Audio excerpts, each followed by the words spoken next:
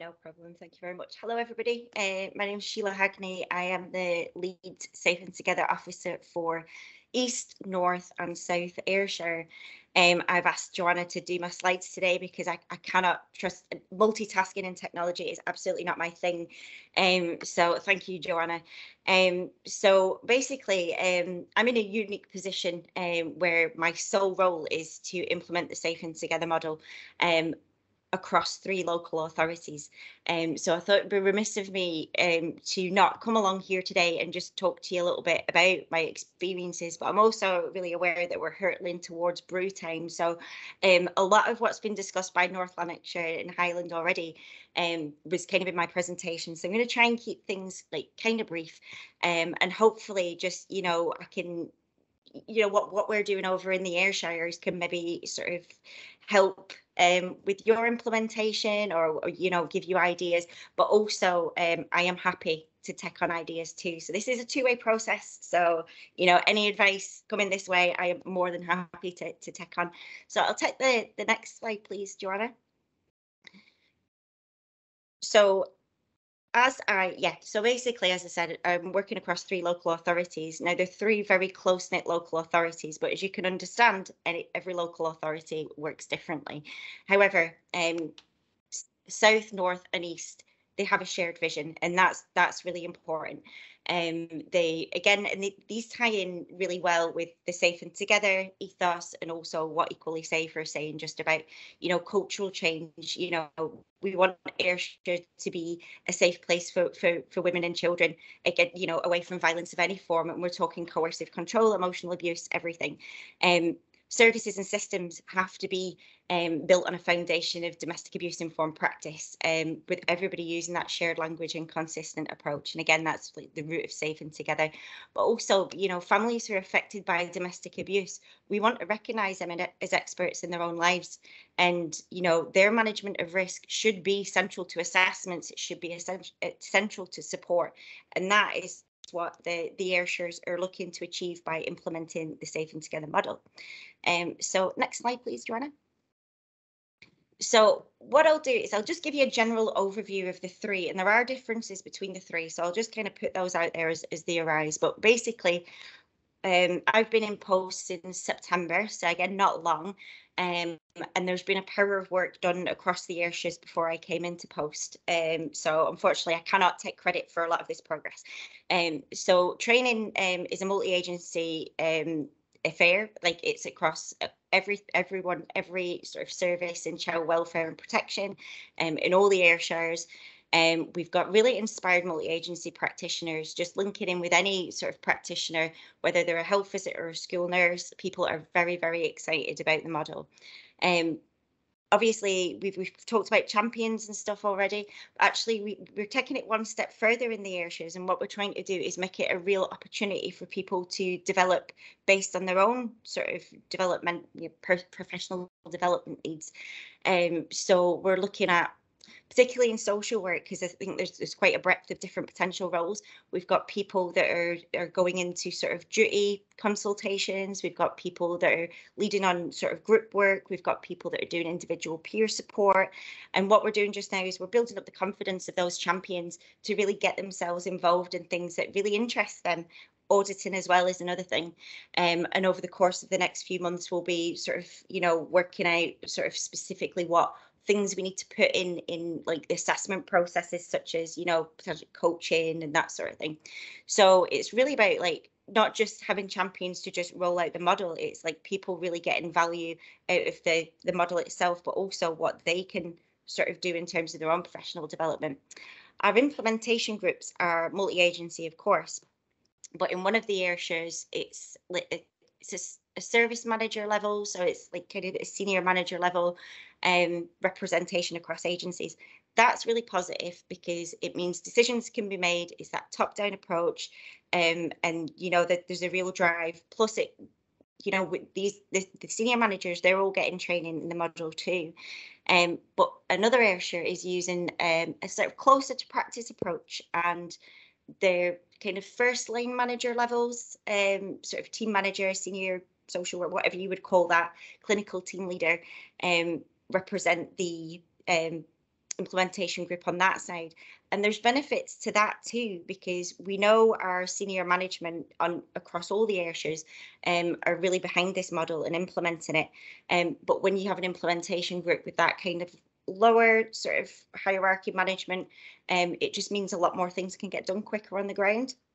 So there's actually pros and cons of different sort of levels in your implementation groups, but it's certainly something to think about. Evaluation activities are a key activity, I suppose, just now. And One Ayrshire is really ahead in all their training, and I would say like 90% of social work certainly have been through training. So the evaluation around that is, what are the learning needs, like what's been embedded in and what isn't. And then in another Ayrshire, it's just at the very beginning of their journey, so it's a complete baseline, and that's been done through self-assessment and case file auditing. Probably the most important part of the evaluation activity, though, is the lived experience work that we're doing. And Women's Aid in each of the 3 local authority areas are supporting me to do an activity in terms of lived experience. And this will be the most important bit, the whole sort of implementation process, because we're not just looking for sort of, how was the support you received when, you were working with social work with a health visitor. It's not a satisfaction thing. It's not rate your service. It's about what did our involvement mean for your safety? And it's, did we make you feel more unsafe? Did we actually increase risk? Because, as been mentioned already, let's be honest, our plans, traditional, multi-agency practice is rooted in, you need to end the relationship, you need to flee, you need to call the police, when actually, the evidence tells us that these can actually be highly risky strategies, but they're the root of every child protection plan, aren't they? In the way we've been practicing. So really, this lived experience exercise is going to be like the root of keeping people going with this, I think, and reminding us that we cannot go back to the kind of, I call it traditional practice. I don't know if that's appropriate, but for the purposes of what I'm talking about, just to remind us that it's so important that we don't go back to that traditional practice. And it's going to be really eye-watering. It's going to be painful, I would imagine, but we've got to hear it, to be honest, and to really inform how the model's been implemented and what we need to know and what we need to do next. So that's probably a really important piece of work that's ongoing just now. And we've seen better outcomes. We have seen, although practice maybe isn't completely consistent everywhere, we're seeing some really good outcomes when families are getting to that child protection table. The conversation's very different.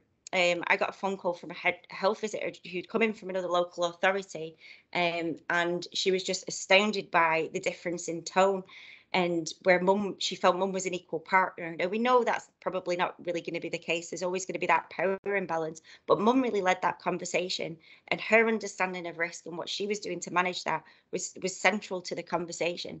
And I think we're finding as well that less families are getting to the child protection table at all, because people are starting to realise that actually there's something that the victim, the survivor, the person living with that domestic abuse, there is literally nothing more that they can do. So there's a real ethical question about whether you want to be going down the route of placing kids on a child protection register. So we're seeing real differences there. And I see there's a lot of you here today, and I've been to a lot of kind of government sort of deep dive exercises, MARAC discussions, and a real source of concern for everyone is court and court outcomes. Well, we had a social worker do her court training a couple of weeks back, and she had a court report to do the next day, and the model actually allowed her to articulate that the dad was seeking like high level of contact, and I think he was having contact, and she was able to say all his behaviours, although not directed specifically at the children, were impacting on the children because he was basically terrorising mum, and that his behaviour was a parenting choice. And she was also of the view that he had no interest in the kids. He just wanted to find another way to get to mum. And actually the sheriff looked at that report and said, you know what, you're not getting any contact till you go on a 12-week parenting course. And that guy just walked out of court. Now, I don't know, you might have been upset, but it kind of fed into the social worker's view that he wasn't really interested in the kids. It was a method of sort of control and abuse. But again, just one person going, the impact that one social worker has had on that family's life has been phenomenal just by doing that bit of just going on that training. So yeah, so that's some of the progress that we've made. If you could give me the next slide, Joanna, I can maybe talk about the trickier side of implementation. Achieving change, not quite so easy, but we've separated it into kind of two approaches: strategic approach and practice approach. And again, one of the things that we've looked at is readiness to change, people's readiness to change. And, you know, a lot of you will be heading services, and, you know, you'll be, you know, in senior positions, and you'll look down and you'll know like the culture of your service, your team or whatever. But actually, when you start stripping that back, there's little pocket cultures, there's, you know, there's different things that, you know, impact on people on a daily basis. And we all know, certainly from the social work side of things where I come from, is there's never a good time to implement any change, especially change on this phenomenal cultural level. But actually, we found just by talking to people, finding out what people's anxieties were, and actually just spending that bit of time talking to team managers, talking to service managers, and just getting a sense of where people are. People are exhausted after COVID. You know, it's, you know, people are getting back in at the swing of things, and people just cannot handle another change. But actually, when you talk to people, you can get around that. So readiness to change has been a key foundation to the implementation plans. As I've said, I'm working over 3 local authorities, and as much as they're tight knit, as much as they've got a shared vision, you know, the demographics are different, the geography is different, service structure is different, everything is different. So we can't go in with the same implementation plan for both. So, and for all 3. So there's a lot of sort of overarching similarities, but actually we find that sort of delving into the specifics and what sort of the training needs and the learning needs and the readiness to change really do actually take those implementation plans in a completely different direction. So I suppose I just kind of want to highlight that, because if you're listening today and you're thinking, well, you know, my area, my team, my service is not in a position to make those changes just now, I would say that if you are looking at readiness to change, if you're taking some of these, you could absolutely be in a position to start to embed change, because these 3 local authorities are actually very different as well as being very similar. So, and the last thing in terms of strategy, as Mike talked before about Child Protection Committee and Violence Against Women Partnership, for all the reasons that he spoke about, like they are key adult protection committees as well. But when you're making any sort of large scale cultural changes or anything like that, if we're addressing risk over here, we might accidentally, inadvertently create risk over here. System generated risks, other kind of risks, unintended consequences. And that's an area that worries me. And it's not something that we've come across as a particular issue so far. But I find if you keep your plans scrutinised by the various committees and partnerships, that is a good way of managing that side of things. So that's like a crucial part of our implementation plan. Is there anything we're missing? Are we inadvertently creating difficulties somewhere else? So in terms of practice, again, there's been talk about practice, and like there's nobody across the Ayrshires that I've spoken to that is against this model in any way, shape or form. Everybody loves it. But actually what we know is training alone is not enough. And because the model is so sort of vast and wide, you'll maybe find that practitioners across agencies will be really good at one area but might struggle with another area. And actually what we don't want when we're trying to kind of get that ripple effect, domino effect of enthusiasm by targeting people, the right people for training and getting champions on board, what we don't want is the other thing to happen, is for workers not to be supported. And actually there's like a negative domino effect. Oh, this model's rubbish, blah, blah, blah. I have had people say to me, and this is over the course of the years I've been doing sort of Safe and Together, things like this model is actually placing kids at more risk, or the situation's too risky or too complicated to use that model. And what I would say is it's a model. It's basically, it's just a model. It's just it's just tools.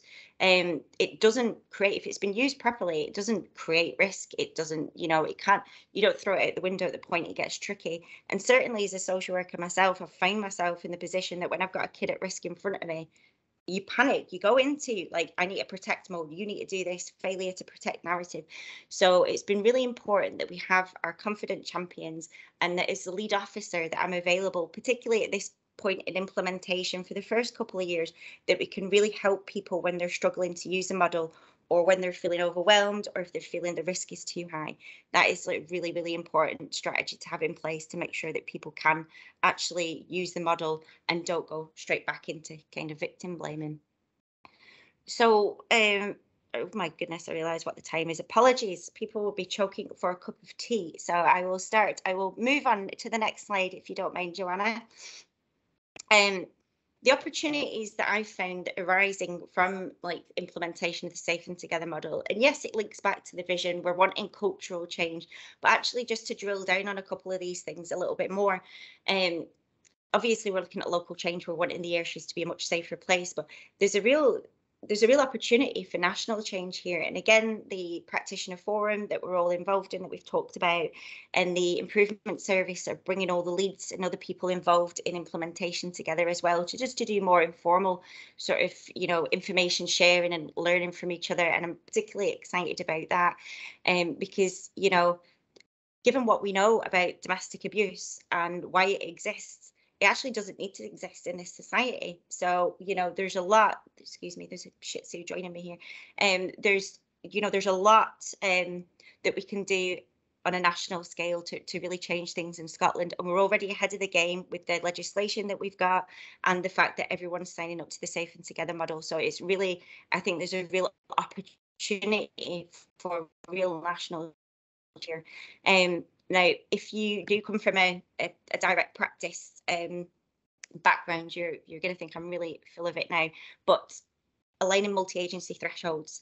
Now, yes, we know like systems, shared language, that's going to create that, but actually seeing it in action, when you bring together the different agencies and you're talking about, and you're doing this reflective exercise, when you see like your health visitor, your social worker, your justice worker all getting on the same page and having the same thresholds because they're using the model, that's a lovely thing. That it's really, and obviously that will build and develop over time. I've mentioned individual practitioner development already, and it's the opportunity for people to really own this and thrive off it. It's not just about them, helping embed a model, but I suppose just thinking about the sum of everything that we're doing is about getting families where they want and need to be, and just making sure that we put that accountability in the right place. And this is the only opportunity I see to actually do that. So we absolutely have to take this on. So my final slides. Do I have a final? Yes, I do. I thought I did. Okay, so just very briefly, the next steps for the Ayrshires is, yeah, we're doing a lot of measuring activities and evaluation now, but I have been in touch with the care inspectorate about, expectations, and we'll develop those evaluation tools going forward. But I think encouraging words, and maybe don't quote me just in case this is, but what I took from a discussion with the care inspectorate is that no one's expecting complete change overnight, but we're wanting to see things moving in the right direction. And I think that's really important for people to understand. It's going to be a process bit by bit. It's not easy to do. So that's, if you're listening to this thinking, whoa, we are not in a position to do that, just think bit by bit. It's not overnight change. We're expanding our reach. We've got meetings with the Children's Reporter. We've got housing on board for training next year. We've got addictions on board for training next year. Addiction's been very important. Police, we're expanding out into we're going to be doing work around IARD initial referral discussions, MARACs, and again, police are involved with that. So we're really expanding out in 2023 out with the main sort of agencies. And then finally, all I would say is we'll be keeping an eye on any change in service demands from using this model. And again, I think Anna said earlier just about, the majority of guys are not involved in the justice system. So where are all these guys and what are we going to do with them? So that is something that I'm quite interested in taking forward in my post in the next couple of years, and what is that demand going to be and what should we be should be doing. So yeah, so that is pretty much the long and the short of what we're doing over there. I hope that I've been able to bring some useful information. But I suppose that the whole point of what I'm saying is, you know, regardless of wherever you work or whatever you're doing, you know, you can bring something to sort of implementation in your role. So I will stop talking.